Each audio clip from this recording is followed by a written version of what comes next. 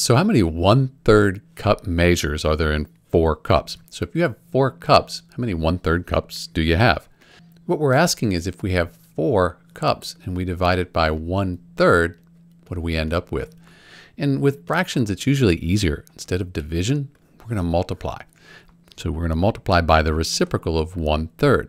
And to take the reciprocal, you just move the numerator down to the bottom and the denominator up to the top, like this.